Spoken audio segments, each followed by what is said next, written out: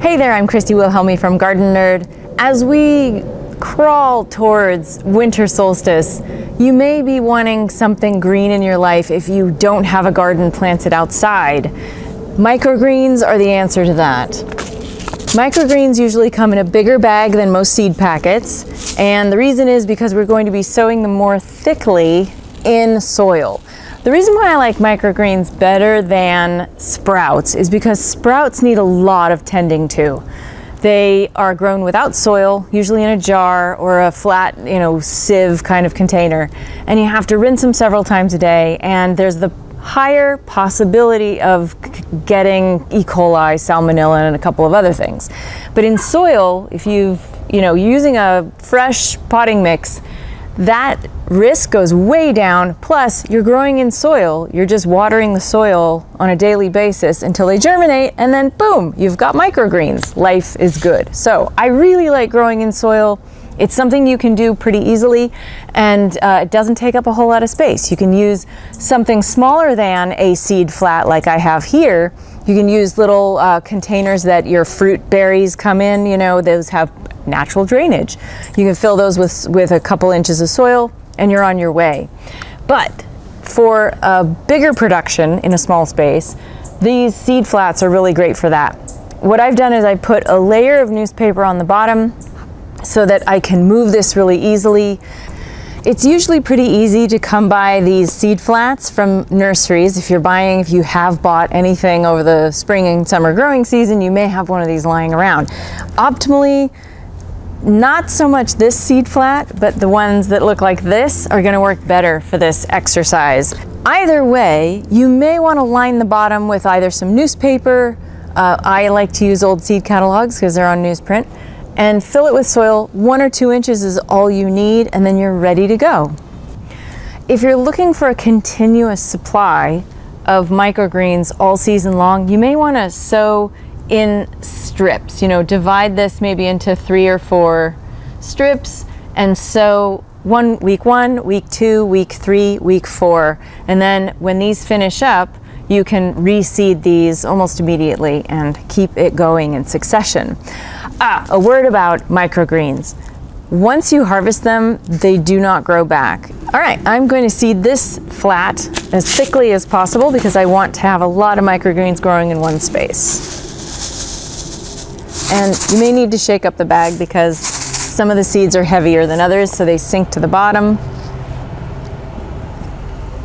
And the idea is to cover every square inch with a good amount of seeds. Some of the seed packets will say sprinkle a 1/2 inch to a 1/4 inch to a 1/2 inch apart. I want more than that, so I'm going to seed thickly.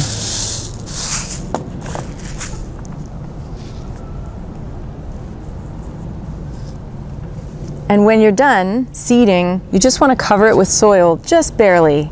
You don't want to cover it more than an 1/8 to a 1/4 inch of soil. Now all that's left to do is water and wait. Water every day and wait for them to sprout. Ta-da! And through the magic of television, we've jumped ahead in time 3 weeks and these are ready to harvest. You'll notice that there are some little babies that are still very young. I'm going to cut above those so that those will still keep growing. And then I can seed this space for a whole nother set of greens that will start kind of growing a little bit behind these little babies that are here. I'm going to use, I got these pruning shears from Dram. They sent them to me and they have a purple handle, which I love. So I'm going to use these. And basically I'm just going to grab a handful and snip right across the top. And you can use kitchen shears or garden pruners, whatever you like, and drop them into a container. And I'm not going to harvest this entire thing, just going to take maybe a section of this to throw into a meal for this evening. And these guys are fresh and delightful and homegrown and organic and virtually free, basically. So now that I've removed this top section, these little babies that remain are going to continue to grow. For some people who don't have enough room to do something this big, I just received a trial product that I'm really kind of excited about. It's a women-owned business called Knowing Nature, and it's a microgreens kit that fits on your windowsill. So the idea is this reusable tray, it's recyclable and reusable. It's just wide enough to fit on your windowsill. It has a bottom tray for water and then a perforated tray for holding the soil and the seeds. And you use these little discs, or you can use regular soil, put them in there, wet them down, and it also comes with 3 different types of seeds that you can grow for microgreens. When you're ready, once you've harvested, you just dump them out into the green bin or your compost bin, break up some more soil and plant them again.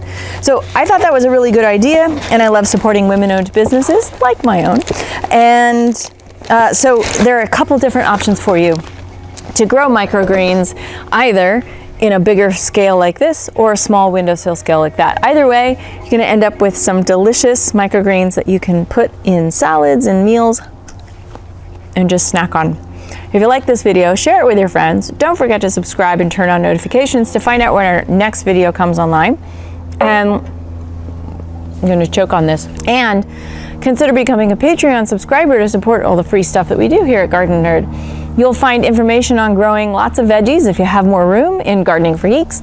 And if you want to grow fruit, Grow Your Own Mini Fruit Garden is the book for you. And of course, check out my novel, Garden Variety. Happy gardening, everyone.